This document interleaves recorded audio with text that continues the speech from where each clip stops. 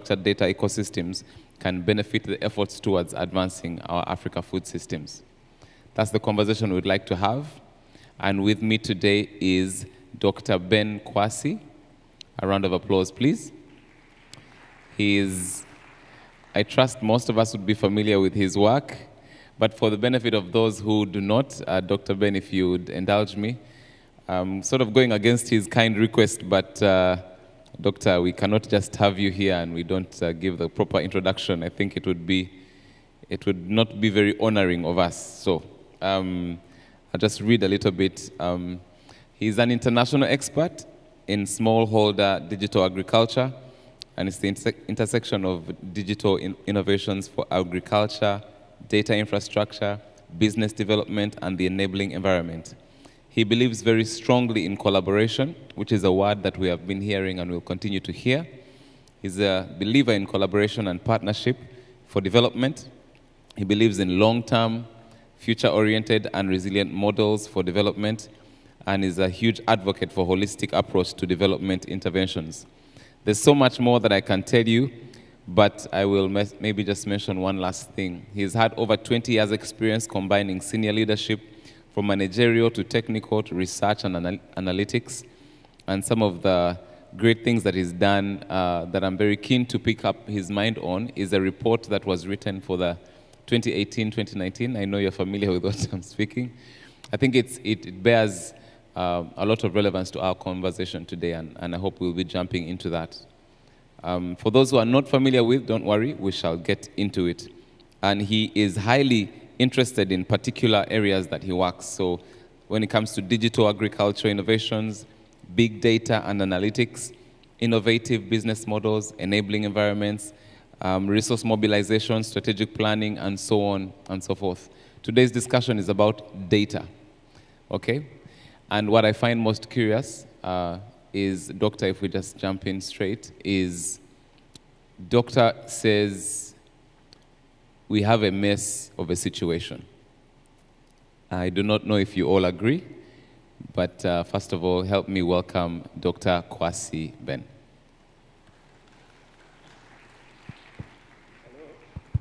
Okay. Thank you, Sam. My pleasure to be here this afternoon. I know it's been a long walk to the lunch venue and back, so I'm sure some of you are tired. If you are tired, just get up, because we want it to be interactive. That's why I'm not using slide. So, again, thank you, Sam, for the opportunity to have this conversation. I wish we have an hour, at least an hour, to have this conversation, but we don't have. So I will not rush. I'll take my time. I'm here the whole week. So let's have a conversation. I'm speaking to you as leaders, African leaders, okay? And I'm speaking to you, some of you as youth. I believe there are some youth here, thinking of future, not today. So leaders that think of the future, not today. I'm talking to you from that perspective. So Sam said, I said earlier that our data systems in our countries are in a mess.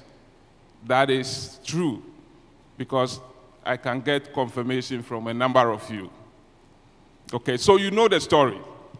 Maybe tell us a bit of the story. Yes. What makes you say it's in a mess? So I'll remind them, because you know the story, that if you go to our countries, I'm from Ghana. If you go to our countries, there are multiple stakeholders operating in the agricultural sector in our countries. And almost each one of them has some kind of agricultural data in their system, whether in Excel form, database, on paper, whatever format, whatever size, whatever duration they've been collecting the data. They all have data systems, databases, data in, their possession. And when I talk about agricultural data, I talk about two groups. The data for content, like agronomic data, soil data, weather data, market data, that's for content. And then the user data is data about the individuals, the farmers, or the entities, agribusinesses. Profile them. So you have user data sitting in these databases and content data. For example, just take one commodity in Ghana, those who are from Ghana. If you take cocoa in Ghana, you go to Ghana Cocoa Board, they have invested in data, cocoa data over the years. You go to Cocoa Research Institute in Ghana, huge source of data. Then the private sector guys like Olam and others that are operating Nestle in the country, they have data on cocoa. But every day, we still go to collect that data. And you know who is suffering? Our farmers. Our farmers are suffering. They are the one that, are tired of, sitting with you every day, giving you data. So that is the mess. That is the mess that I'm talking about. There's nothing wrong with duplicated data systems if they talk to each other. There's nothing wrong. You can, cross-check and validate, but if the data systems are sitting in isolation and they don't talk to each other, that is a problem. Because you have the data, somebody may know that you have it, but probably because of institutional policies you can't share, or because it's your business data you can't share, that person will also go and collect the same data. You know the cost of data collection. So that is the mess. That is the situation we have in our countries. Just take one of those commodities, multiply it by all kinds of commodities that we have and the data systems that we have. So for me, that's the situation we have. If somebody disagrees, we don't have time to talk about it. We can talk about it later. Okay, but I wanted to ask if I may have a follow-up. What's the impact of that situation on the smallholder farmer? So that's what I said earlier. So the farmers are tired. Everybody is going to them to collect data. And I was talking to one of your team members earlier, and he said, the farmers, when they go down, the farmers say, look, some of your colleagues just came and I gave them the same data. Why do you come back to me? And they don't see the value of the data coming back to them. So this is a story I don't need to tell you, especially those of you who are in the agricultural sector. So the impact on the smallholder farmer, the time that they would take to go to the farm, they sit down to talk to researchers, NGOs, digital platform operators who come to them to collect data every day.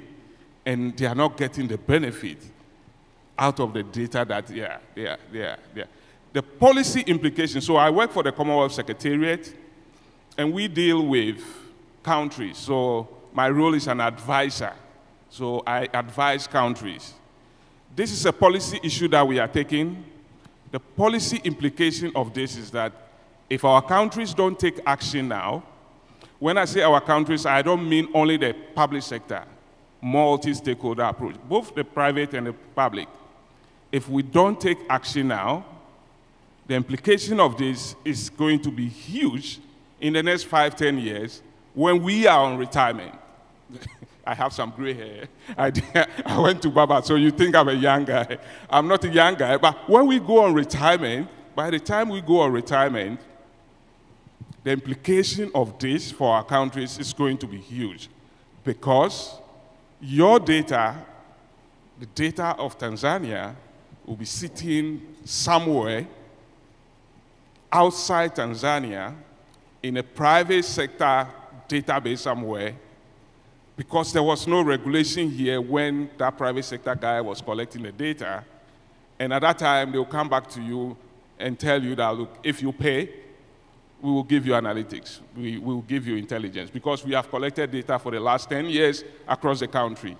And we know what's going to be the next. So that is why we need to take action. Very good. If I may give an image to that from the discussion we had a bit earlier. If someone wants to, maybe if you could speak to that. If someone wants to, Ghana, you have gold. So if someone wants to mine gold, they can't just start digging. But when it comes to data, for some reason, people can just come and collect data and do as they will. Would you speak to that a little bit? Sure. So we have a framework.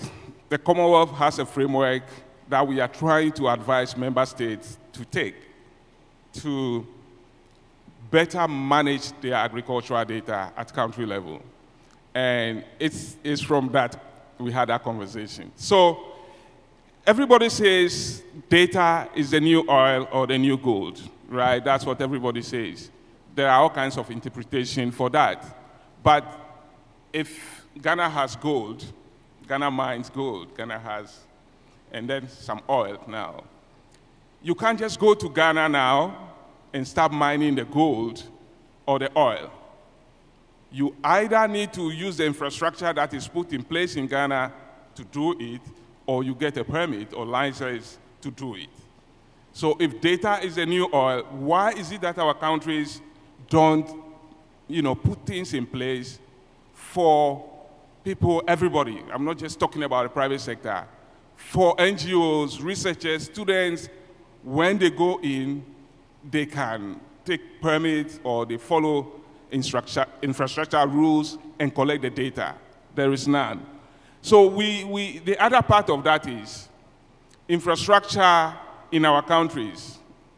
The other example I do give is roads or railways or ports, airports. They are infrastructure. If you are a transport operator and you come to this country, you are not going to build your own roads. The road is constructed, you come with a fleet of buses and you run your business. You pay road tax, you follow the regulations, and then the government takes that to maintain the road. In our countries, data as a resource, there's no infrastructure, so everybody is building their own infrastructure. So that is a mess, because imagine everybody comes to this country and start constructing roads. If you're a transport business guy, you come and start constructing your road,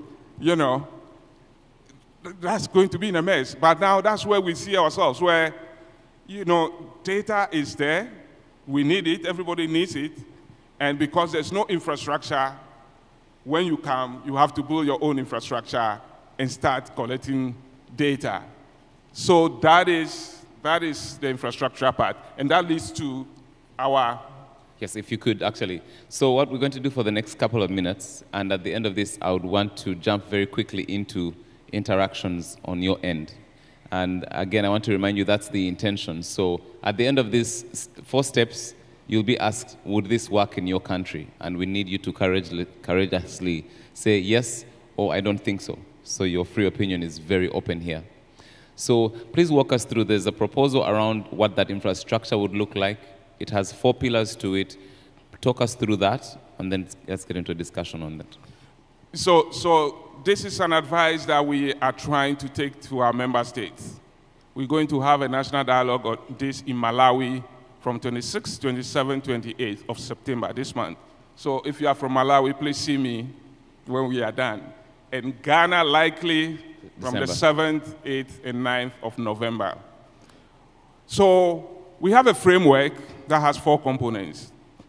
So we are saying that our countries need national infrastructure for data in general, but starting from agricultural data, a national infrastructure. And when we talk about that, we're not talking about data center, technical, in a room somewhere. No, that's not what we are talking about. A national infrastructure for agricultural data. And it consists of 4 components. The first one is the policy part, the regulation, the data principles, and in the country. Most of our countries, we have data policies, but we don't enforce it. But we need to. Those countries without data policies for the agricultural sector need to put in place. If you are a foreign company and you come to our country, you collect farmers' data, who owns that data? How do you treat the data? How do you protect the data? Access, privacy, protection, all kinds of things. Standards need to apply to that data.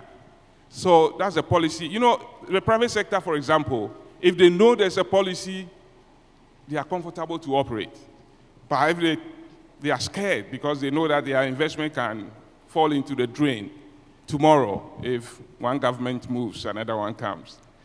So the policy is key. Our countries have, but we need to put it together and we need to enforce it. That's one. The second part is the technology. So the technology part of this infrastructure is that we already have data systems. So we have too much data in our countries. All that we need is to manage it. All that we need is to better manage the data. So the technology part is not to centralize the data. We need a technology that acts like an apex. Again, let's have infrastructure in mind. The data systems that we are talking of, they are not infrastructure. They are data systems. They are service, solutions. Because if you have data for market information, your interest is to provide market information. But the technology that we are talking about is above all data systems in a country, able to pull data from these data systems when the data systems are open. So this technology is able to pull data from multiple data systems, harmonize them, create added value to everybody. That's the second one. I can explain each one of these for 30 minutes, but we don't have the time. So the third one is the governance. So just for clarity, for the technology, we know that the information and the data is all over the place, but to standardize how that is harmonized, that is the technology part. Okay. Yes, because as I said earlier, farmers have identities in these platforms. And one farmer is registered in 3-4 platforms. I'll register with you as Benjamin Adom, another Ben Adom, another Kwasi Adom, another, So the same Ben Adom has different identities in these platforms. This technology should be able to harmonize that user identity that is duplicated in 5 platforms in the country to create a single profile for the farmer, which creates value, added value for the farmer. Because I work with an organization, I have a salary, the bank, they know my salary, so they push me to come for loan. But the farmer doesn't have that kind of profile. And if we are able to harmonize that profile for the farmer, it creates value for the farmer to also get loan from the banks. But if the farmer's profile is duplicated, a cocoa farmer, a vegetable farmer, the same farmer that grows a number of crops, if they are combined together, you see the value that it will create for the banks or credit companies to know that, oh, I can trust this farmer and give loan. Okay. So that is the harmonization above all the existing data systems. So we have policy, we have technology, and the third one is? The third one is administration or regulation. If you put that kind of national infrastructure in place, who should be the regulator? So this is sensitive. Who should be the administrator? We don't recommend, we recommend our public sector, our government to drive the process. This process that we are talking about, government should drive the process. But the infrastructure should not be owned, I won't say owned, should not be supervised by the one public sector, like the government. Otherwise, the private sector is not going to open their data system to that. They have paid and collected the data already. So we are saying that a data trustee system, an independent entity, a neutral entity, or a multi-stakeholder entity that represents all stakeholders in the country should be the regulator. So a trustee, financial trustee, how they operate. They don't have vested interest in the money. They take money from you, you bring your money, and then they give to other people, they get interest, and give back to you. So that regulator is playing that role because they are not going to provide service to anybody. But they are going to apply the regulations and policies that have been agreed upon, the technology that has been identified to manage the data on behalf of the data contributors, all those who are contributing data into this infrastructure. That is the third one. And then the final one is the business part. Who pays for this? Most of the time we do forget about it. Who pays for this? So financing and how do we sustain it? Those are the two parts of who pays for it. So you need to identify who is going to finance it. It's an infrastructure. It's maybe the World Bank, AFDB, those things. All of us has to think of that infrastructure. It's not a service. It's an infrastructure that we are putting in place to enable service providers to build their innovations on. So somebody can, but the Commonwealth Secretariat is speaking to some organizations that are interested in financing what they call DPI, Digital Public Infrastructure. If you search for it, you come across it, DPI. It's one of these sexy terms now. Everybody is being driven into DPI. So digital public infrastructure. So we have adapted it to agricultural data, that our countries need DPI for agricultural data. So some of these financing organizations are interested that, look, if the demand is coming from Tanzania, we will come and help finance it. But we're not going to bring everything. We want commitment from both public and private, and we come in with expertise and some money, help you build. That's the first part. The second part is, how do you sustain it? So we are saying that part of the data that is going to be in the infrastructure has to be open. I know there are a lot of advocates for open data. So there should be open part of the data, but some part needs to be protected. You can't put farmers, information in the infrastructure and open it to everybody to access. No, you need to protect it. And those that you protect, you monetize. You create value out of it. If a fertilizer manufacturing company, Yara is on this. If Yara based in, Europe somewhere, is interested in the market in Tanzania, you know how much they pay to get all those data? So much data. Assuming they can get that, at national level, to know the market size of farmers, the distribution of the farmers, the salt, the pest situation, to be able to manufacture fertilizer to meet the interests of your country. You know how much they pay? They will subscribe to this infrastructure to pay and get that data instead of doing feasibility studies, sending people to the ground to collect those data. If they can subscribe, they will pay. So you need that kind of business model. Let's take as many comments as we can in 3 minutes. Thank you so much. I'm going to attempt to run. Okay. Your name and brief comment or question. Good afternoon. My name is Lucy Komen from Kenya. I am in warehousing, and I appreciate this digital ID. It is timely, but my major question is, one, we will be getting in farmer data. How will we handle issues, data security? You've also talked about open data, and you've also talked about secure data. In terms of open data, and we are going to the age of AI, how do we handle it? Thank you. Okay, very good. I see one in front. I'm coming. So you want to respond a little? Yeah, the two of them are talking about ID. So, yes. So we know the technology has both negative and positive, right? It depends on how you use it.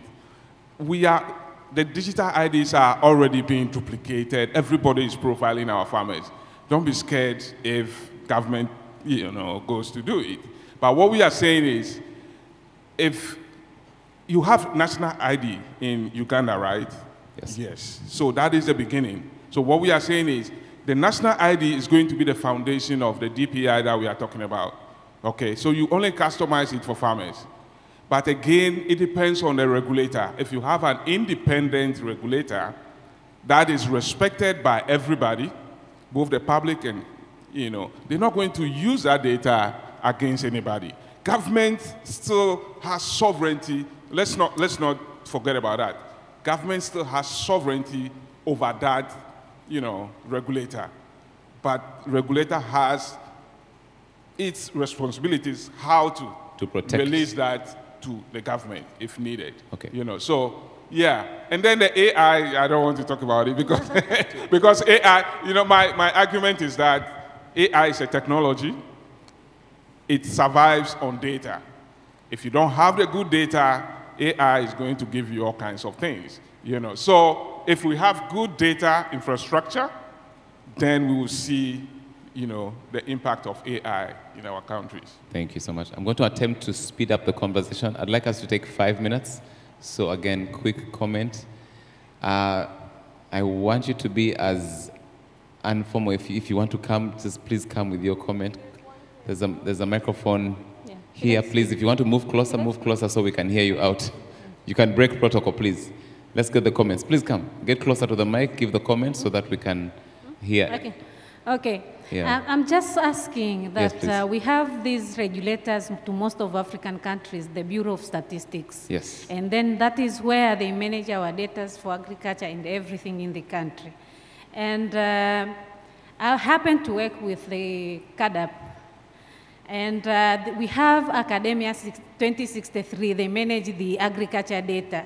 So how do this infrastructure will be harmonized together and give us one data? If you say Tanzania, when you find it in the EBR, you find it in the Bureau of Statistics to be the same. Thank you so much. There's one Okay. here, and then I'll come You know what? I'm going to break protocol. Dr. Ben, I'm leaving you up here. This is obviously a passion point for all of us. So let's get as many very quickly, and I'll be here with the other mic. Please. Okay. Just yeah, one quick comment, my dear. Yeah, okay. I had the same sentiments, but to add on that, I just wanted to also know, in terms of new data sets, who is responsible for collection once the infrastructure has been set? And usually, in terms of data, there is always that disconnect between data collection, data dissemination, and also outreach. All so right. how are we going to link all that? How are we linking all that? Thank you, Dr. Ben is taking notes. Again, I'm reminding you why this is so critical is because it's an ongoing conversation and you get to weigh in on that. So in a few weeks, Malawi will be having that conversation and that continues. So quickly, please. Yeah, I'm Tamaskan from Ethiopia. My question is, we need many actors to contribute to the data for having integrated data system as a country. My question is, how are we going to incentivize all these contributors for doing these things? And how are we ensure the quality of the data for better use? Thank you just very these much. two more, and then.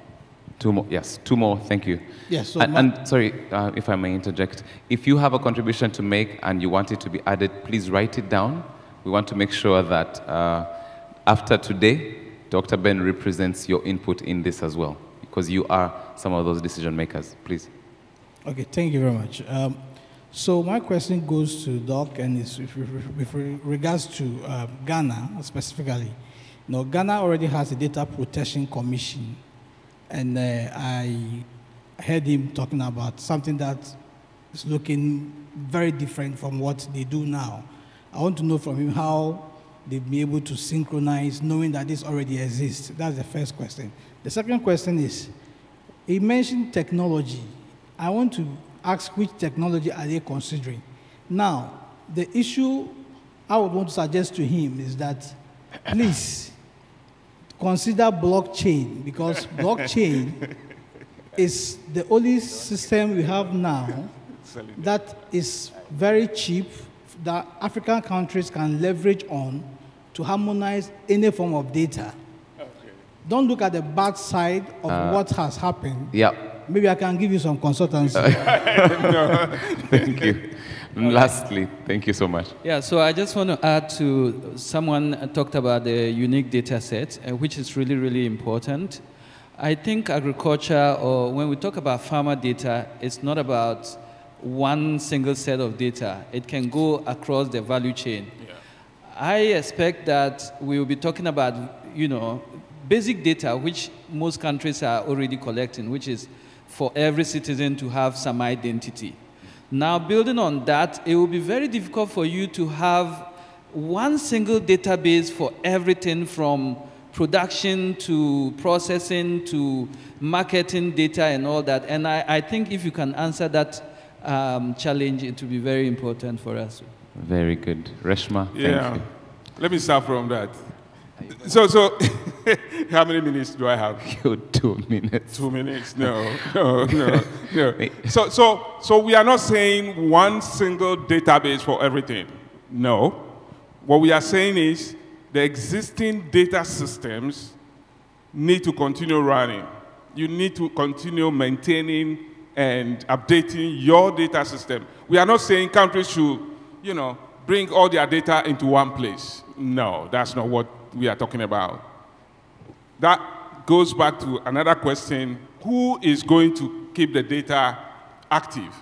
So the existing data systems will have to continue, bringing the data back into that infrastructure regularly. So the technology will have some of those features that is able to, the frequency of, pulling data from different data systems and harmonizing them. I don't have the answer to that, right? I'm not a tech guy, I'm a policy guy. So I don't have answer to that. So when we go to the country, we believe that there are experts in the country, and we leave it to the country to determine, okay? So, no, I need to. so if the systems on the ground will still be collecting the data, the incentive for them, I'm trying to combine all of them. Yes. The incentive for them is that is the business model. If a fertilizer manufacturing company subscribe and pays, who do you think the money should go to? Should go to the one contributing the data into the infrastructure, not to the government, not to anybody, not to the regulator. The regulator is not owner of the infrastructure. So those who are keeping the data up to date in the infrastructure, they are the ones that are supposed to get, 10%, 5%, subject to how much data you are contributing. And that is an incentive for you to go every time and collect the data. The advantage is that you have the data, farmer is going to be relieved because you are not going, a student doing research, PhD research, is not going there to a farmer to interview. That will subscribe to that infrastructure and get the data. If it's not able to get everything from that, and then he goes still to the ground to collect the data, the policy says bring part of that data back to the infrastructure. So that... Dr. Ben, I'm smiling at you. You're ignoring... I've not responded to the question. You're ignoring my smile. What I'd like us to... Okay, so what I'd like us to note, again, the conversation is happening. There are answers. I think the broad discussion is there are answers, and there's a lot of questions. And all of this requires your involvement. So maybe, if I may, Doctor, with all due respect, sir, how do we make sure our voices are heard in this conversation, especially knowing there's a conversation going to happen in September, in 2 weeks or so, then in November. As this evolves, how do we get involved so we can be heard? Yeah, so that is what we are doing. So the Commonwealth Secretariat, again, we are playing our advising role. We're taking this to the Ministry of Agriculture in our countries, trying, for them to understand the importance of this, the policy implication, the policy inaction. If you don't do it, the implication in the next 5-10 years. If they get it, we are trying to facilitate initial financing through those who are financing DPI. So if you search for DPI, India, for example, is a champion. They have DPI for, identity. They have DPI for payments, all kinds of things. Even Togo is one of our African countries. Let's not go far away to India and Brazil. Togo built a DPI to support the social services that is being cited everywhere now. So this has result if we do it well. So we are calling every member state. So Commonwealth, we have the budget to do it in 4 countries. Malawi, Ghana, we are luckiest one in Africa. Then we go to Barbados and Bangladesh. Any partner that is interested in partnership, collaboration, to reduce this duplication and wants to fund this dialogue in, Tanzania, we are ready to come and support. technically. We don't want you to give us money, but you have the money. It's like 40,000 US dollars, because we are not supporting anybody from anywhere to come. Just multi-stakeholders to gather 3 days, discuss this, and come to an agreement that we want to build it. We want to design and build this. And then we can work, Commonwealth work with you to present proposal to these guys to come back and help design and build this infrastructure. Ladies and gentlemen, Dr. Benjamin Kwasi. A round of applause. Very good. Again, I apologize for rushing you. I know, but we really appreciate the passion and we really appreciate the work that you do. Thank you so much. Please, a round of applause even as he takes his seat. All right, so we're going to move on very quickly and into our country. Step in the light, step in the light. Okay, good. We're going to move forward into our country roundtables. Are you ready for that? Our speakers are here. I'm going to show you where each country is going to be. We're going to have 2 rounds. So there's 8 countries specifically represented here. We'll have, if you were in cohort 2, similar to what we did the last year, if you're in cohort 3, I'll show you very easily. We're going to have a country right here. So on this side of the room, we'll have a country here. We'll have a country down here, then up at the top, and then right at the back, in the middle at the back. Okay, so let me walk you through which countries are going first. Naturally, in the same way we've kind of had to move things along, when you get to the place of discussion, don't hold back your question for the last 2 minutes, because I know engagement is going to be very strong, especially at the end, so just bring it in as soon as possible. So let me tell you, the first country now, and we'll just go straight into it, so we're going to have a quick turnaround. We're going to have Ethiopia, so with the speaker that's responsible there, and I'd like to invite the moderator who's going to be in that space, will be here. So Ethiopia, down here, we shall have Malawi. So what I'm saying is the seats around here. Just find a seat comfortably and move to the country you'd like to engage with. So Malawi, and then at the top we have Rwanda. So middle towards the top, Rwanda, and then at the back here is Ghana. Can I do it one more time? Yes? Okay. Very quickly. Ethiopia, Malawi, Rwanda, Ghana. For the last time, and you can start moving. Ethiopia, Malawi, Rwanda, and Ghana. Let's take 2 minutes or so the people who I'm inviting part of the color team to make sure that the speakers for the different countries are ready and they're there with the teams. In 3 minutes, we should be starting that conversation. So we'll take 30 minutes, have that conversation, and then we will do a switch for the other 4 countries. And I'll tell you, let's take as many comments as we can in 3 minutes. Thank you so much. I'm going to attempt to run. Okay. Your name and brief comment or question. Good afternoon. My name is Lucy Komen from Kenya. I am in warehousing, and I appreciate this digital ID. It is timely, but my major question is, one, we will be getting in farmer data. How will we handle issues, data security? You've also talked about open data, and you've also talked about secure data. In terms of open data, and we are going to the age of AI, how do we handle it? Thank you. Okay, very good. I see one in front. I'm coming. So, you want to respond a little? Yeah, the 2 of them are talking about ID. So, yes. So we know the technology has both negative and positive, right? It depends on how you use it. The digital IDs are already being duplicated. Everybody is profiling our farmers. Don't be scared if government, goes to do it. But what we are saying is, if you have national ID in Uganda, right? Yes. Yes. So that is the beginning. So what we are saying is the national ID is going to be the foundation of the DPI that we are talking about. Okay, so you only customize it for farmers.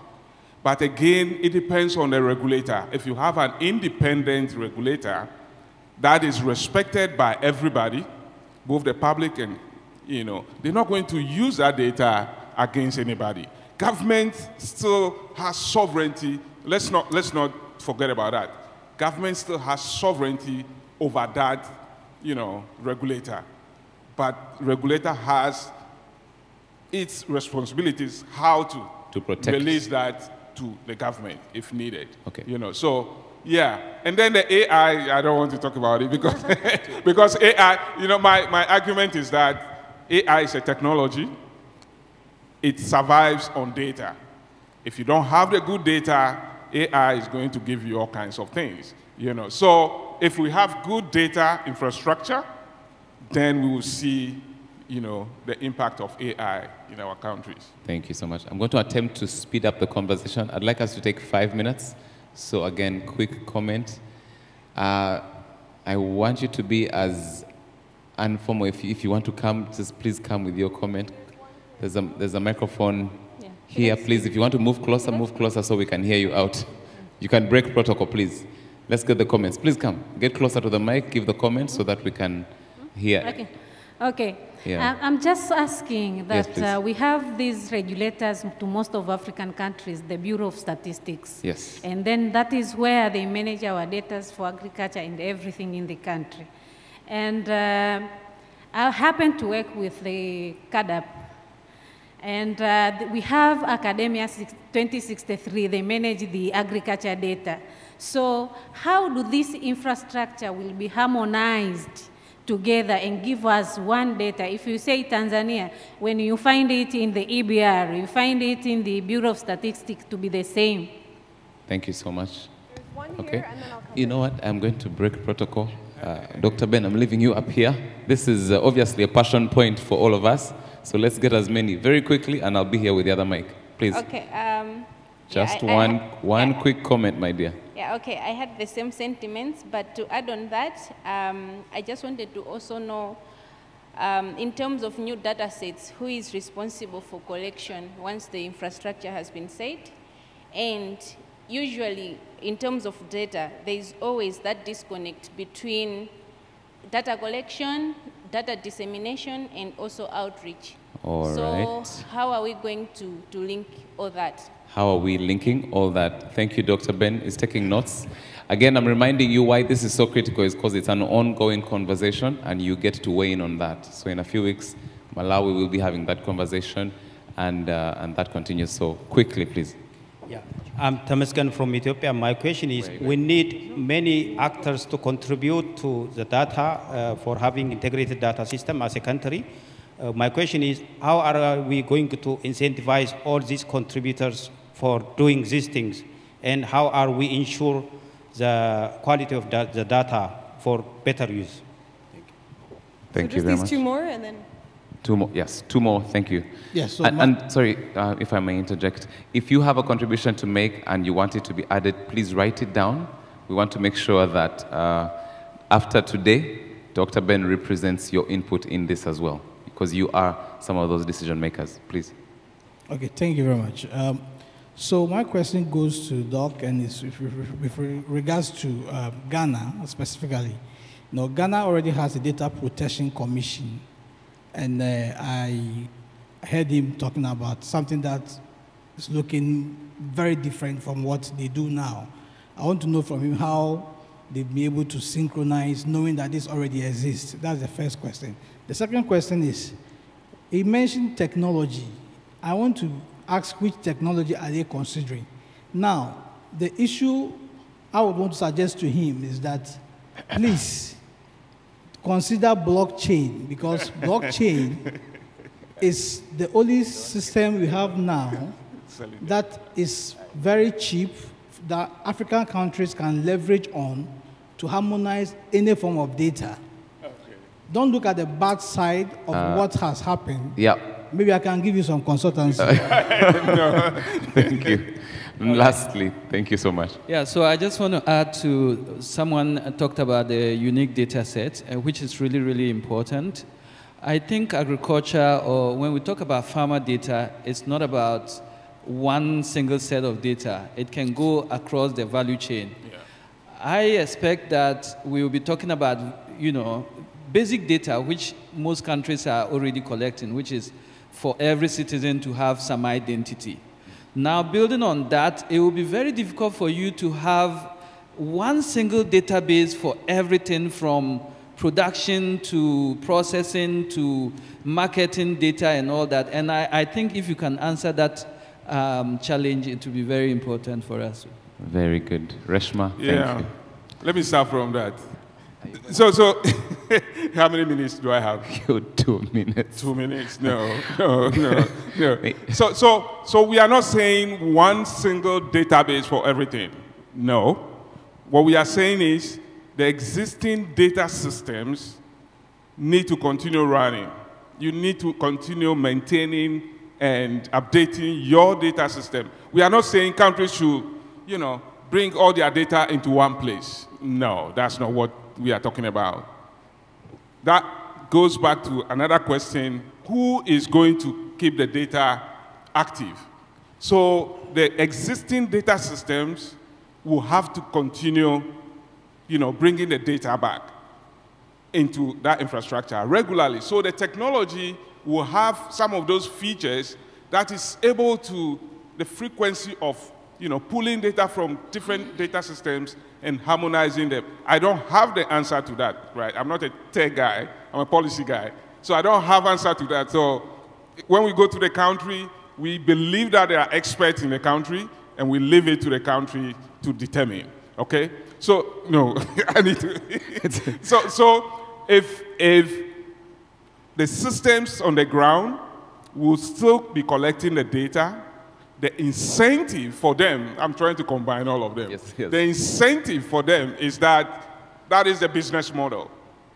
If a fertilizer manufacturing company subscribe and pays, who do you think the money should go to? Should go to the one contributing the data into the infrastructure, not to the government, not to anybody, not to the regulator. The regulator is not owner of the infrastructure.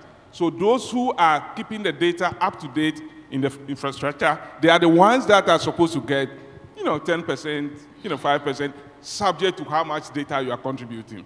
And that is an incentive for you to go every time and collect the data. The advantage is that you have the data, farmer is going to be relieved because you are not going, a student doing research, PhD research, is not going there to a farmer to interview. That will subscribe to that infrastructure and get the data.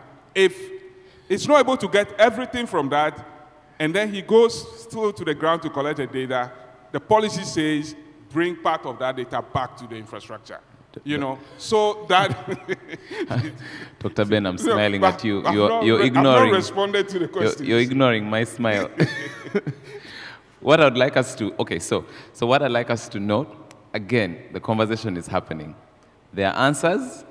I think the broad discussion is there are answers, and there's a lot of questions. And all of this requires your involvement. So maybe, if I may, Doctor, with all due respect, sir, how do we make sure our voices are heard in this conversation, especially knowing there's a conversation going to happen in September, in 2 weeks or so, then in November. As this evolves, how do we get involved so we can be heard?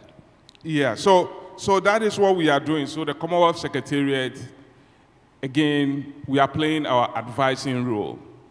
We're taking this to the Ministry of Agriculture in our countries, trying, for them to understand the importance of this, the policy implication, the policy inaction. If you don't do it, the implication in the next 5-10 years. If they get it, we are trying to facilitate initial financing through those who are financing DPI.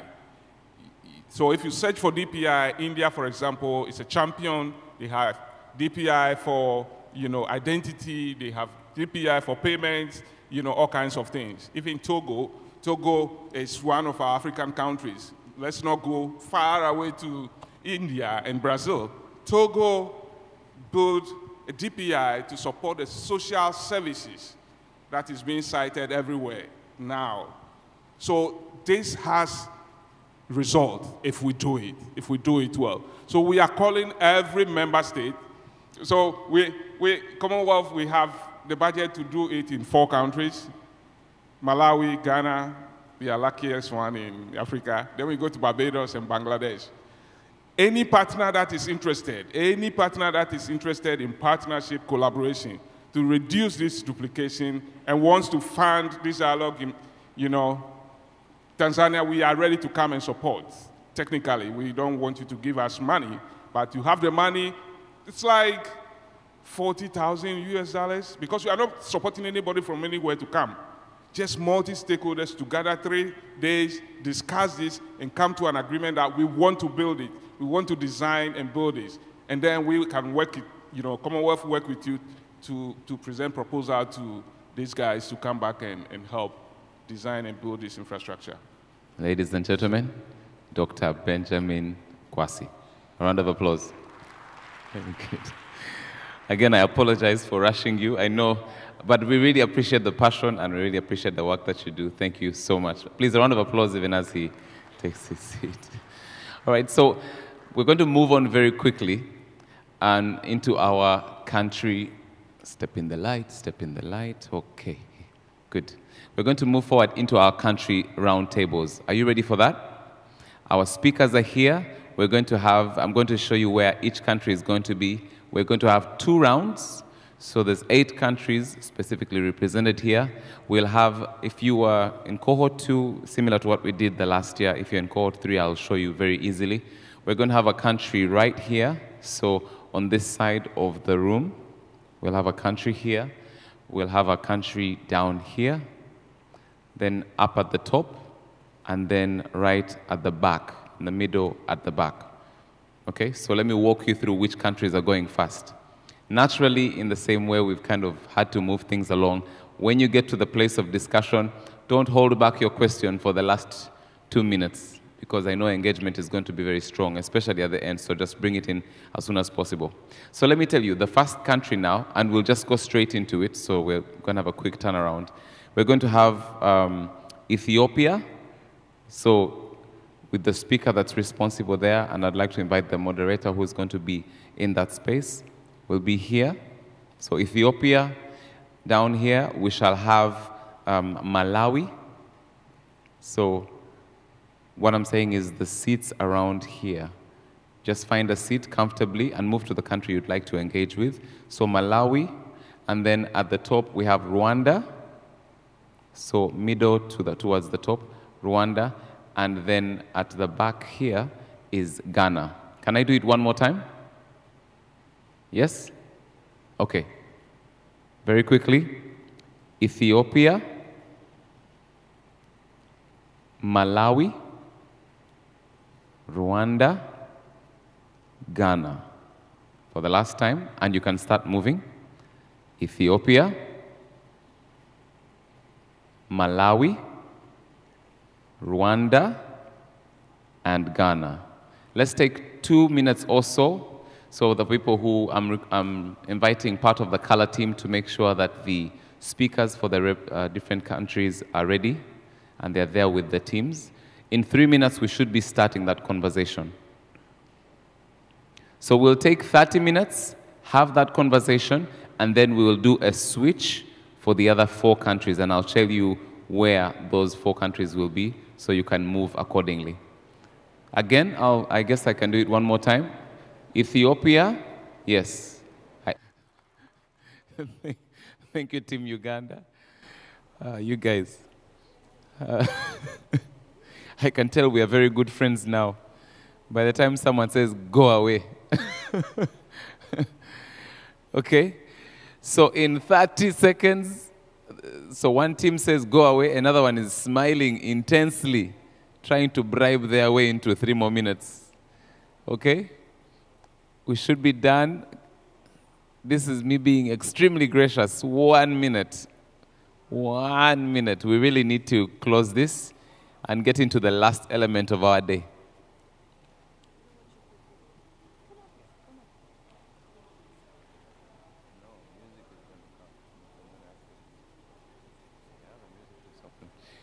So in about 30 seconds, we're going to turn on the music, and then while we're up here, Reshma is going to walk us through some exercises, some tiny energizer type thing.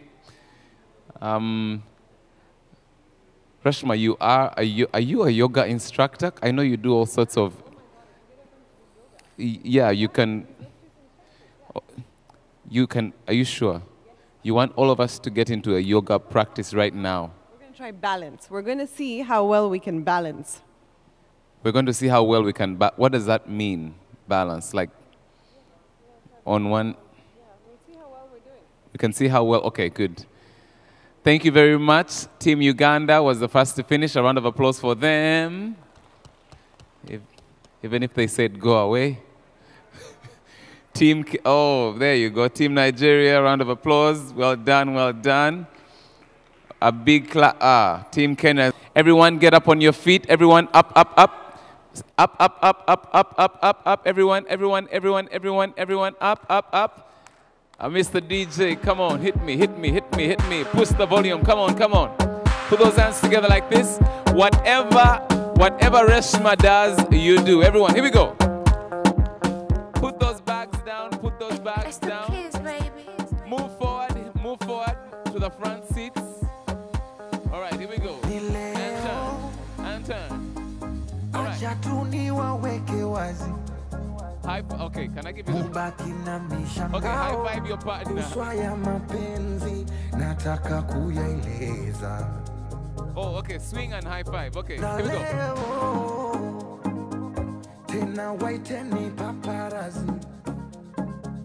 Warushe kwa mitandao, siataki mapenzi, nataka jipongeza.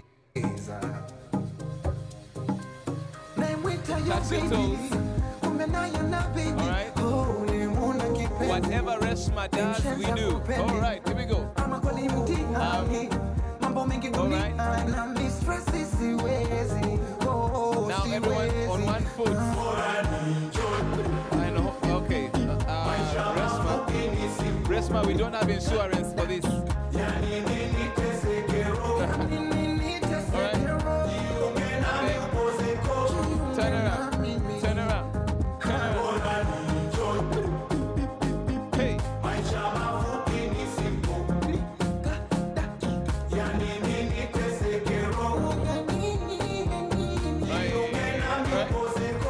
Okay, so first of all, come back here. So you guys know we like to be a bit spontaneous, right? So can I get, that was a really nice song, Mr. DJ. Can I get a more crazy song, like crazy? I don't know if you have like Burna Boy or something. I don't know, like these people are not very corporate. They know all these guys. So like some crazy song, and what I'm going to do, I'm going to declare. I'm going to apologize now, just so you don't look at me badly. And I'm going to come down and pick any random person, and I'll bring you up here, and whatever you do, we do. Are you ready? The doors are closed, so you can't get out. Can I hear that jump? Play that song. Nantongo, come here. My friend from Uganda. A round of applause. Let's start with my friend from Uganda. Put those hands together. Come on. Hey, hey. Quickly, I'm coming down for you. Hey, hey, hey. Come on. I know. Here we go. Come on. Join Reshma. Whatever she does, we do. Here we go. Hey. All right. Okay. Hey. Wow. Hey. Yo, this is a bit complicated. Okay, what's happening here? Put your hands together. All right. Oh, wow. Okay. This is like some ballet practice. And just to let you know, we are recording everything on video. So the people you left back home will be sent a copy. So let me go down and pick someone else. Here we go. Stop running from me. Yeah, come here.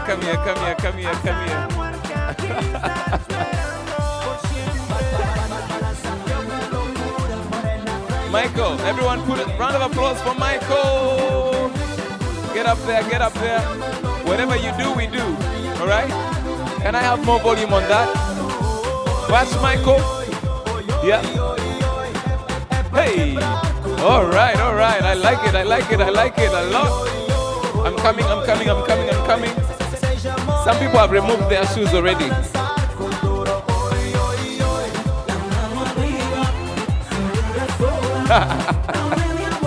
You should have seen her when I picked her up. Come, come, hey, hey, hey, hey. Give me a round of applause. I'll apologize later. Here we go, here we go. What? Do whatever she does, you do. Hey. Oh, this one has done this before. Let me see where we...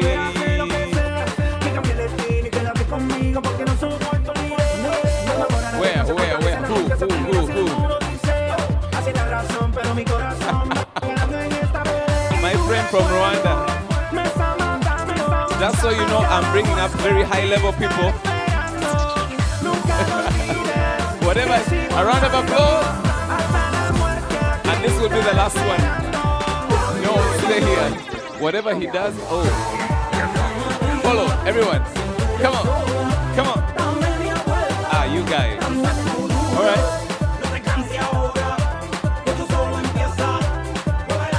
These are very corporate dances, you guys. Okay. This is like practice for balancing.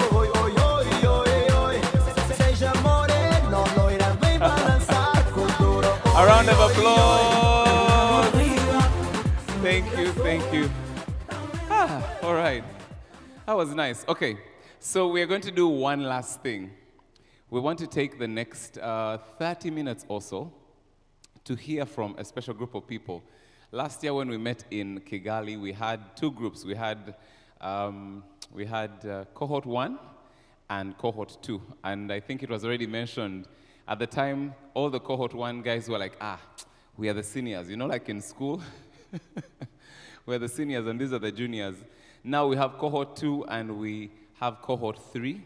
So what's going to happen now, we thought it would be very meaningful to hear from their experience. So these guys are the part of the first round of alumni. So they've finished the 16 months process. They've had the structured training. They've had the coaching sessions. They've had these kinds of interactions online and face-to-face. They've been doing their ALPs, the ones that we were kind of looking at this morning. So we thought we would have a discussion and hear from them what's their experience been like, how have they benefited, and we know that this can encourage those of you who are in the middle of your projects, cohort 2, and also cohort 3, which is just starting. I was talking to, I think, Prince from Ghana. Please wave at me. Where is Prince? Prince, you know, Prince, I should have brought you up here to dance. Maybe we can do that. Maybe, do you think we should? Yeah? We just stay here? No, Prince, you come. Round of applause for Prince. Come. And just so we are balanced in the, gender inclusivity, so. Yes, you come. A round of applause. Mr. DJ, you refused to play me something from Burna Boy. I'm going to ask you to play it back. So, a nice dance. Now, for you, you're just entertaining us. So you're like the queen dancer. I'm the king dancer. All right? So I'm going to give us 30 seconds. Everyone up on your feet. One more round. Come on. Come on. One more round. 30 seconds. One more round. Are you ready, sir? Pump it up, sir. So where do we start? Ladies first or the men? Oh, now you want the men to go first. Hey. Okay, he's already starting. Okay. Here we go. Hey. Okay. All right. This is Terminator. Hey, yo, this is getting complicated. Prince, this is Ghana. Eh? These are Ghana dances.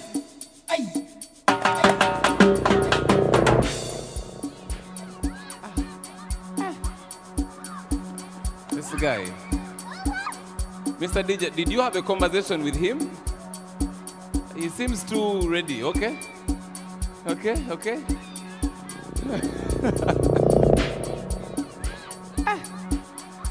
Okay, okay.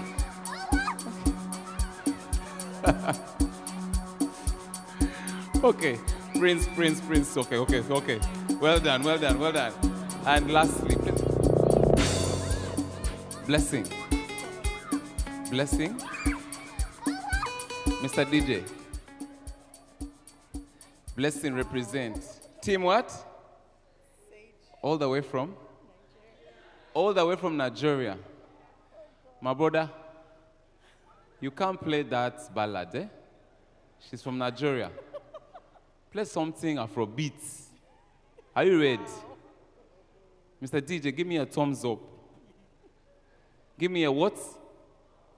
I can't hear you. A what? Are you ready?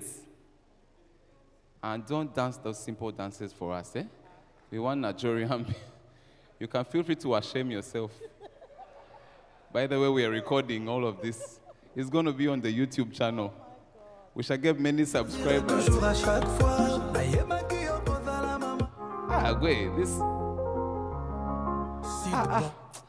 You guy, fast. Hey. Okay, here we go. All right.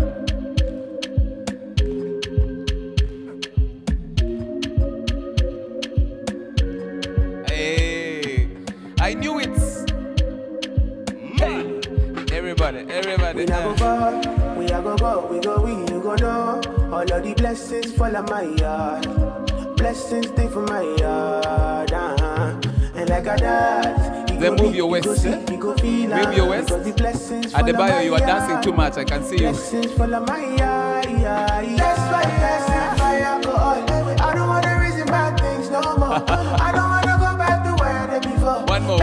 Stress me, not disturb me, I sip my alcohol. I don't want to reason bad things no more. I don't want to go back to where I did before. Make nobody stress me, not disturb me. Find someone and high five them. And high five. And high five. And high five. Oh, round of applause for Blessing. Okay, so you can now have your seats. I just needed to get you to exercise a bit extra, okay? So let me get back to thank you so much. A round of applause for our DJ. Thank you so much. Guys, a big round of applause for our DJ. Yes, we appreciate you, sir. Okay, so back to the conversation. We're going to have 30 minutes. What we want to find out, I already mentioned, what's been their experience, what have they learned, what mistakes did they make, if you can kindly share that, and how can we learn from your own journey, whether we're in cohort 2, we're in the middle of the process, or we're just beginning. The reason I brought Prince up was because he told me he met one of you on the plane, and he said, I got all my answers. I grilled him. I asked him, how do you balance? How intensive is the thing? How busy is it? And all those things. So today, this is the conversation we want to have. Let me take my seat, and I'll let you know who we have on our panel today. So we have country team leader, Kilimo Trust, Uganda. She's the Uganda country chapter leader, Rachel Ojambo.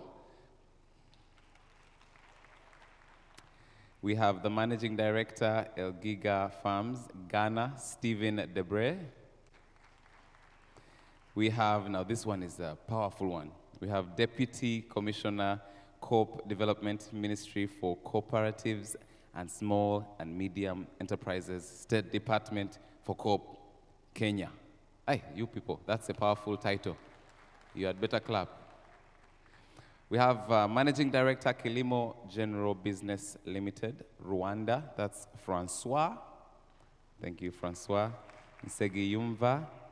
We also have Senior National Development Planning Specialist, National Planning Commission, all the way from Malawi, Tayani Banda.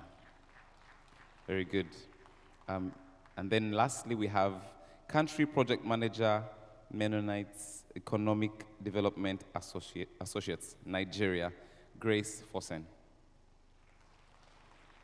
Okay, so what we're going to do is have a quick fire. Just to get started, any one of you can start. What has this experience been like? There should be a microphone somewhere along the way here. You could start, yes. What has this, at the end of 16 months, what has this been like for you? Just push it up. Yeah. Yes, it's working. Thank you, Sam. Good evening, cohort 2 and cohort 3.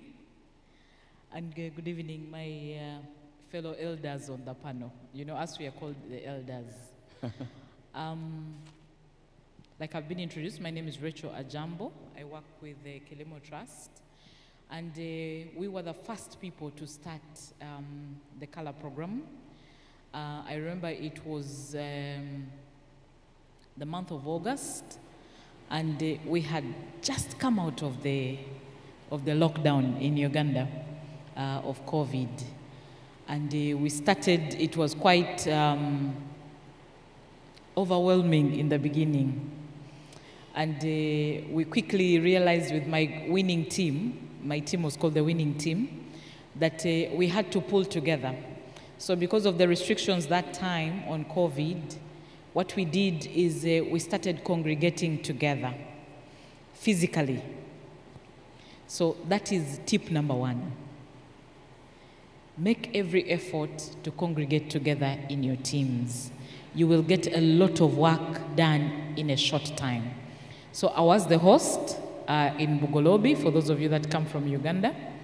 And I would invite everybody over for a cup of tea, and then we would find some nuts or whatever, cake or something like this, and it would be enjoyable. And we would go through all that coursework, especially your special project, your action learning project. That one needs work, and it's a bit difficult to do it if you're all spread and you're not meeting together. It is difficult to get done. So what has my experience been? I graduated together with my team in December 2022. And personally, it has been a very enriching learning experience, especially the learnings on sustainable environmental management course, the EMS course, and the course on agroecology. Those 2 courses for me were very, very eye-opening. They were also among the most difficult, actually, to finish and pass. But it was enriching because since that time, I have developed me and my team. I lead the team, country teams, and we have developed 2 programs that are now funded, especially to deal with the issue of climate change adaptation. And another thing, this afternoon, actually, I was invited to be part of the FAO USDA panel on climate change resilience and how to make public policy and government budgeting climate smarter. If I had not gone through those 2 courses, I wouldn't really have the points to be able to contribute meaningfully to such a global discussion. So FAO, funded by Gates Foundation, they've developed tools that help governments to track expenditure and how much they are spending on climate change adaptation through their budgets, the existing budgets. So for me, the COLOR program has been very, very enriching professionally and personally. I now get to sit on panels, I get to write articles. I've so far now published 2 articles on climate change adaptation, and I'm continuing to do so. Yeah, very good. So please, for those of you who are not yet sure, what is this about? These people, they ask for a lot of time. They take a lot of my time. I'm busy and things like this. Please be serious. Okay. Hey. Thank you. Please, 3 words. Please be. This is a serious woman for sure. Thank you so much, Rachel. Stephen, what was your experience like? Okay. Sorry. The CAL experience has been a very enriching experience. Throughout all the courses, the interaction, the trainings, the mentorship, and the coaching. Through CAL program, leadership program, you get to experience the 3 C's that he has been emphasizing. You connect, you collaborate, and you contribute. If you don't do these 3 things, you'll miss out on the experience.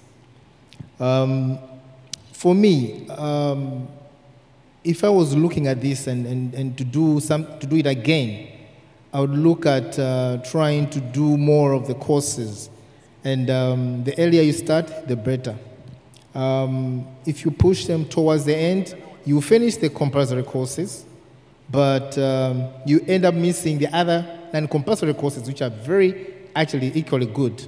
For example, for me, I ended up picking out courses that I never did, just downloading them so that I should study them on my own, because after I learned, I realized that although these courses are not very difficult to come to do, to go through them, but they're actually very enriching. And in a few minutes or 15 minutes, you get so much information, packed with information, and you learn a lot. And as much as possible, do. And as alumni, we actually asked, okay, can you open up this learning academy for us as well, so that we continue learning, because we realize there's so much to learn from this training course. So we're happy that we have the academy, we can access it, but it's good that you do the courses within your training, so that you complement with the other packages. For example, the coaching, the collaboration, and you apply them in your ALP and all that. So for me, it has been a very, very enriching experience. And there's more that I'll say. Maybe I'll give another chance, so I'll talk more when I'll get to the next chance. Thank you. Very good. Let's go. Okay, yeah. Stephen, sorry, go ahead. Yeah, thank you very much. I'll be very brief on mine. If I could have another microphone for the 3 delegates down. Yes. Yeah, so I came into the program and I was asking myself, is this just another sort of leadership training that we're going to do? But this one turned out to be different. Different in the sense that right from the beginning of the program, there was that intent, and it was so purposeful. Every day you are being told, you are an Africa leader, you are a leader. And it was putting a lot of responsibility on us. So every day you go out, what can you do to improve the food system? What sustainability issue is there? What gender inclusion, environmental issues, and all that. So every day you wake up and it's like the rest of the people are looking at you as an African leader, trying to do something to improve the food system in Africa. So this was a huge conscientization, and that has made me to even move from the organization I was working in to a full private sector agri production activity. So as we speak now, I'm no more in the ministry. I'm working on my own private business. In addition to that, yeah, please, you can go ahead and appreciate it. Yeah, had it not been for this program, I'm not sure I'll be speaking with former president of Nigeria, Obasanjo. I'm not sure I'll be speaking with Ndidi. I will not be speaking with the Zimbabwean president and all that. I remember during the last summit, the opportunity was created. We have the chance to meet all these leaders. I was able to speak with the IFAD, that's International Fund for Agricultural Development president. We shook hands, we discussed issues and all that. And all that really gave me that conscientization that, look, you are up there, you are a leader, you also have to make sure that you impact on the food system in Africa. So for me, in brief, this was the major outcome, apart from the network and the skills that we derive from the training program. Thank you. Very good. Thank you so much. If I may go to Anna, if you could What has your experience been like? Kindly share that. Good evening. I'm Anna Mutinda. When I joined the program, I was excited, very excited, but when the program was presented and I could see what is required of me, it was really intense. So this is to the third cohort. To those of us who are still excited. It is yeah, I know they are very excited, especially after just joining, you are traveling to Dar es Salaam. I'm still excited after graduation. And what I learned from the program, AMI and CALA are very supportive. They are always ready to respond to your issues. And so when you get stuck, just contact them. They are very supportive. And the other thing is look at the program very well and follow the guidelines, especially about how to implement the ALP, starting with the problem identification, analysis, and all that.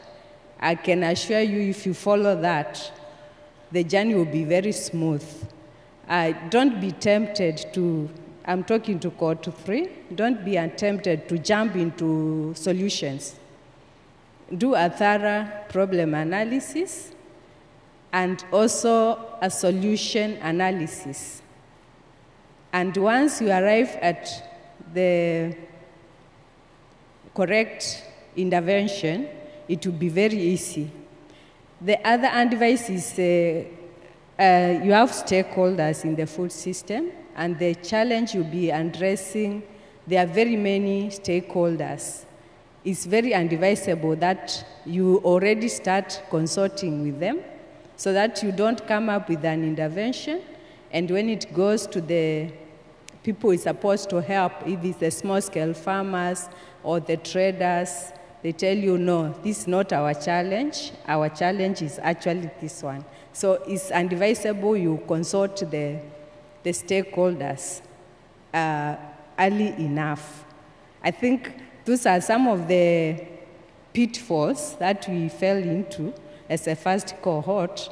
I think the second cohort is better advised, because I talked to some of them last as they were starting, and they are better prepared. And I believe cohort 3 with us and now cohort 2, there will be a better lot. They'll be able to address the challenges that are facing their countries in a better and more sustainable way. And while on this, why are we doing all this? We want to see sustainable food systems in Africa, in our countries and in Africa.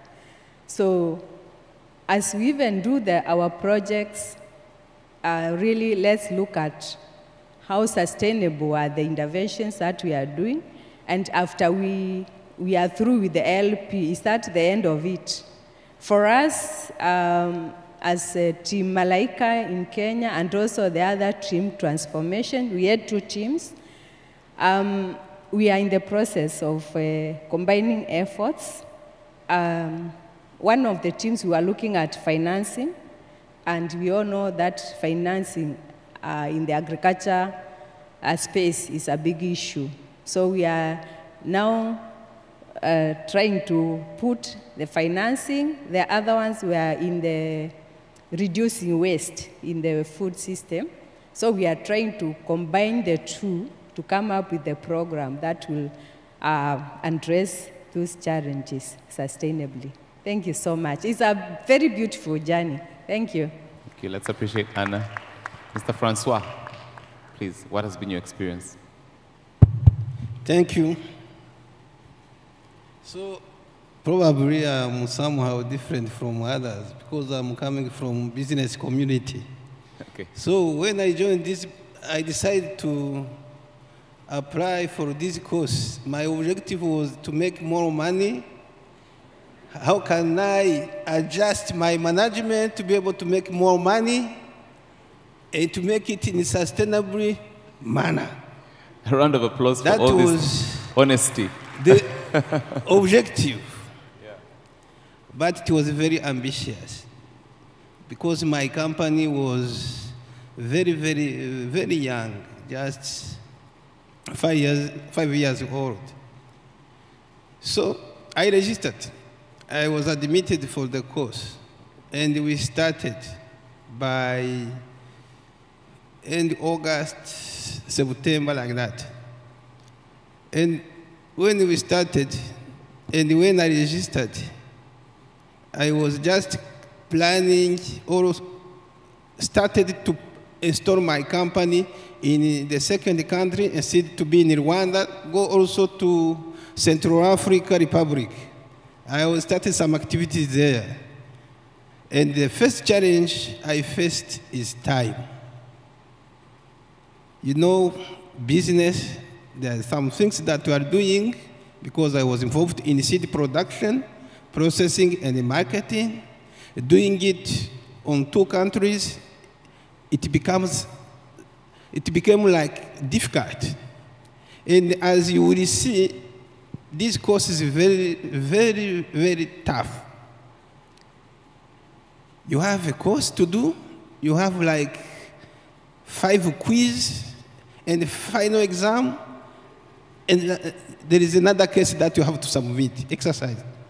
So the time was very, very limited for me. And the first decision I took is to stop Central Africa. And that comes from the course that I had for the first time, which is solving problem. From this course, I realized that I'm not on a good way. I have to spot one of my activities in Central Africa and concentrated first on this. And the course became day after day interesting. There was another thing, another course called influencing others. As a businessman, I said, how can I influence other people, collaborate with other companies to make again more money? I did it very fast. And it allowed me to partner with other companies from Tanzania because I was facing a very big problem to get other generation seed, basic seed. So immediately, I was being able to convince people from Tanzania to supply me those basic seeds. And the course was playing a very big role in my management. There is a lot of things that you will face, that you will see in this journey. I'm just this particularly to the people in cohort 1, cohort 2, cohort 3, that really are realities in our life. If you do business without collaborating with others, actually in the world you cannot be successful. Alone, you cannot go far. And that is the reality. Another element to be considered in our agriculture sector is agroecological consideration. I don't know if the Professor Jean-Jacques is still here. I've been working with him in the past in the Ministry of Agriculture, and he's the one who was promoting soil fertility management. I said, no, use fertilizer from Ukraine, from other ways, and you will boost your production. You are losing time with compost. So with the course, we have been given the practical element that oriented me to that particular attention.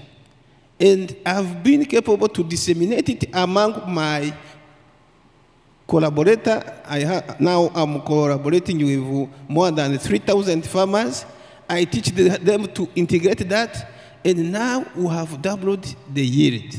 Wow. So, for me, as a businessman, it is a very good journey because you manage well your company, you do a proper planning, you collaborate with other people company and your stakeholder, like partners, like farmers, and then you achieve more yield. Achieving more yield, you get better production, you get more money, and I'm sure you make your business sustainable. Thank you very much. Very good. Thank you so much. And lastly, on sharing your stories, Grace, I saw almost for everything you were saying, you kept nodding. So we're waiting to hear about your experience. Thank you very much, and good evening, everybody. So I would like to say it's an interesting journey. A lot of learnings. They've said almost everything. I don't have to go over it. But one thing I can assure you is that you will become a better version of yourself. You will not only look at problems, but you will definitely see solutions beyond the problems that present themselves. And you'll be able to make system-level changes. I've done several after the courses, after the experience with Carla. So I will just tell you to sit back, relax, and enjoy flight Carla 002 and 003 as it takes you to becoming a better version of yourself. Thank you. Very good. And now we'll take, no, just keep it there. I'm going to come back to you. So two things are going to happen. I want to just ask them some very specific questions, and then we will give a few minutes just to, if you have a question that's very specific that you'd like to ask one of the alumni, you can go ahead and do that. The first question I want to ask, though, I'll take maybe just 3 questions. We've been talking about connecting and collaborating. Of course, one of our interests is, I mean, Stephen was talking about meeting presidents, and all of us are saying, hey, Stephen, you are now a big man. Who do we get to connect with? What has that experience been like in terms of connecting and also getting to collaborate? Maybe Rachel, we can start with you. Just 1 or 2 people. Rachel and anyone else that may want to respond.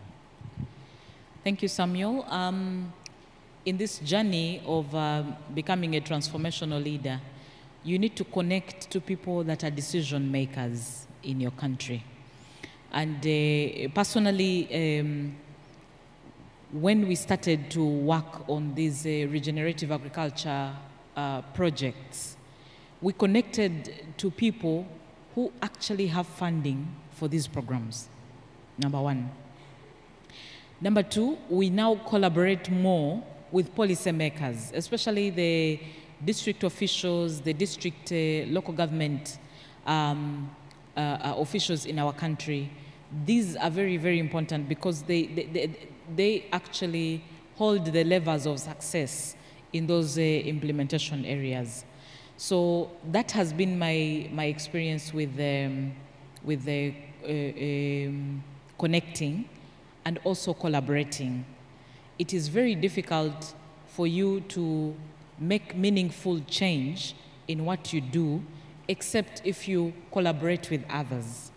So we are working with the private companies. We are working with the institutions that we were never really working with in the previous past. But now, because of this issue of climate change that all of us are talking about, we have had to reach out to others to address the issue of climate change, which is sector-wide for everyone. And so I encourage everyone in the Action Learning Program, find the people that you need to connect to. And feel free to reach out to the alumni in your country, because they too have connections, just like you have connections. Tap into the networks that are already available to you. Because an alumni in your country, we were about, I think, 10 in Uganda. That is cohort 1. And all of us have networks. All you need to do is reach out to us.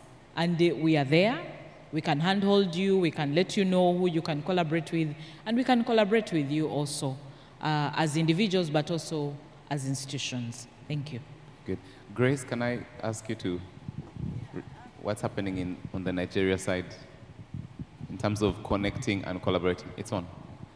Yep, it's on. Okay, so I like to share about connection, partnerships, and all.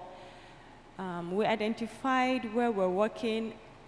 Oh, I didn't mention, I'm Grace. I'm the country project manager for Mennonites Economic Development Associates. So I work in the northeastern part of Nigeria.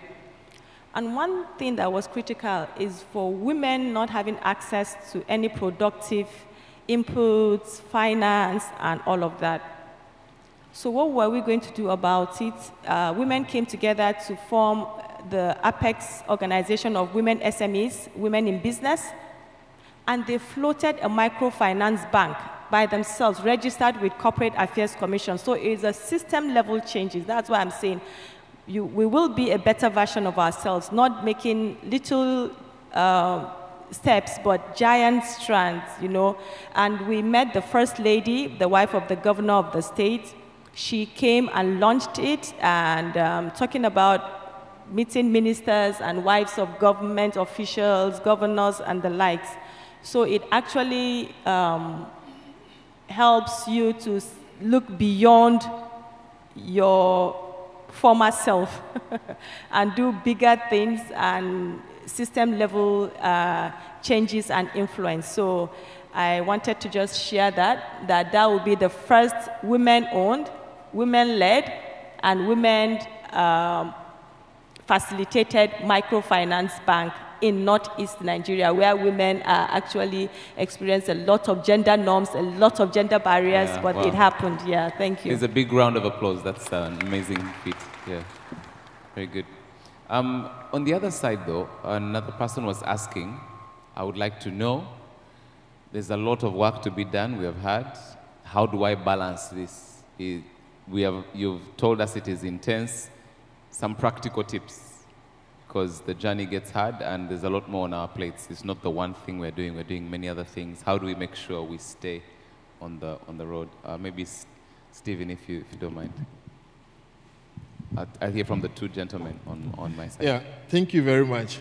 Personally, it was a bit difficult for me in the time management. But what I decided finally was that we have set up dates for our coaching.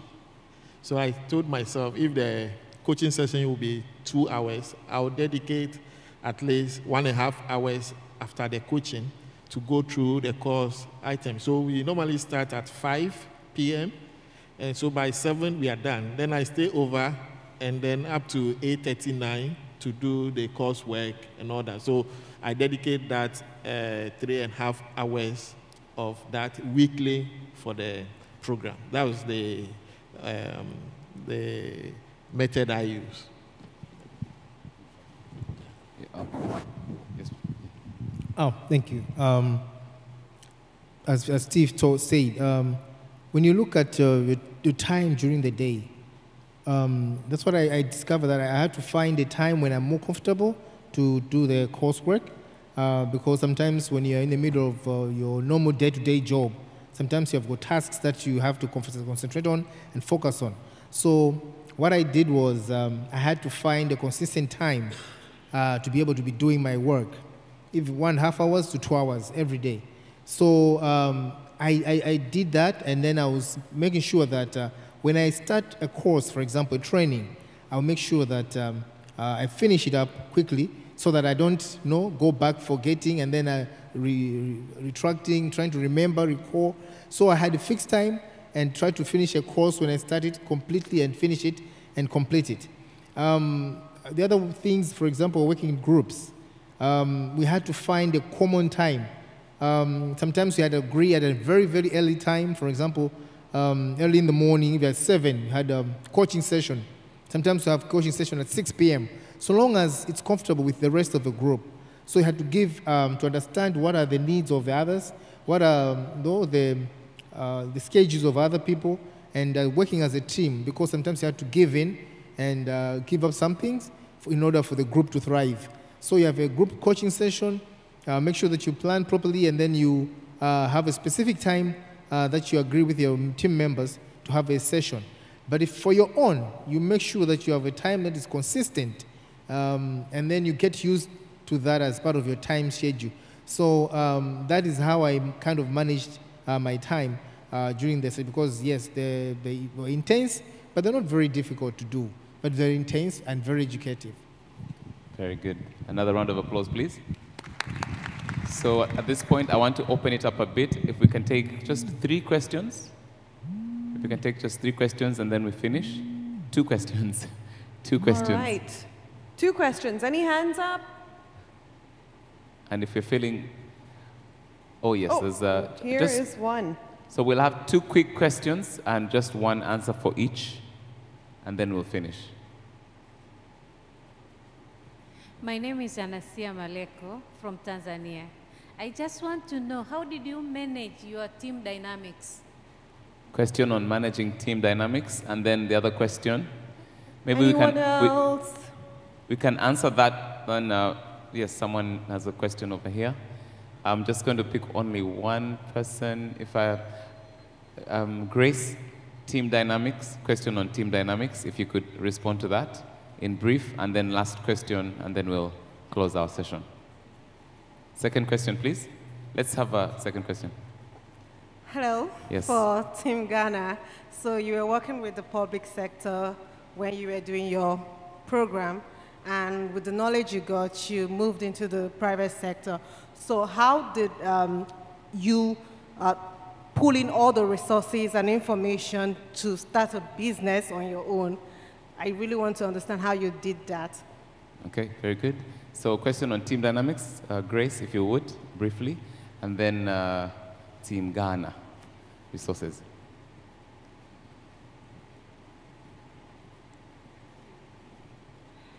Yeah, thank you very much for that.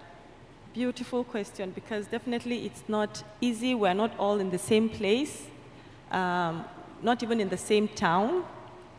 So getting people together can be very tasking. But what we did, like he mentioned, we stayed up sometimes 7 p.m. after work to meet, you know, and discuss how we can move on, especially with our ALP. Someone has to like kind of anchor certain parts of the activity. We had to share roles and responsibilities, and we had to be very intentional about it to ensure that everybody takes his or her role seriously. We were checking on each other to ensure that you actually play your own role. So it's not, I can't tell you it's all easy, it's all rosy. You have family to deal with, some have children to deal with, you have your own work, daily schedules to deal with, and then you have to work with different personalities, different people. Some are slow, some are very fast. So it's just about being patient with everybody and trying as much as possible to carry everybody along. So eventually we were able to navigate through, and we did our ALP and all of that. So it's possible, but it needs a lot of patience and a lot of hand-holding. Yeah, thank you. Thank you. And lastly, Steve, comment on how do you get the resources together? Yeah, thank you very much. So it was an idea that was being incubated all along. But when I came here, I had the opportunity to meet ADEFCO. ADEFCO was here. And I spoke with ADEFCO, and I also spoke with Indidi. She was here in the morning. And she told me that you can't be looking into one bottle with 2 eyes. Either you are here or there. So as part of the training program, there was this chapter that was about setting goals. So I told myself, within 6 months, I need to move. No matter how small I was going to start. So that's how come I started with my poultry program. I started with 1,500 bears in a very small structure. As we speak, it has expanded more than 10 times that. But I started on a very small note, and it was based on the training. We said set goals and make sure it's achievable, it's measurable, and then you have somebody who can relate to the goal and monitor you about that. So that was what I did. I just set the timeline and started on a very small note. Thank you. Very good. Ladies and gentlemen, kindly appreciate our alumni. Thank you for your words of encouragement and advice, and thank you for sticking with it. 16 months, it's not easy, it's been intense, But again, let's appreciate them. All right. And this, at this point, marks the end of our day. How do you feel? Has it been an intense day? On a scale of 1 to 10, where do you say? 12. Especially with the walk to lunch and all that. Thank you so much for your involvement. Thank you for your engagement so much for today. Please rise, just stretch a little. And as soon as you're comfortable, you can just pick your property and we'll be off to the hotel. Mr. DJ, please play some music and we'll find our way. Thank you. A round of applause to you for being here today.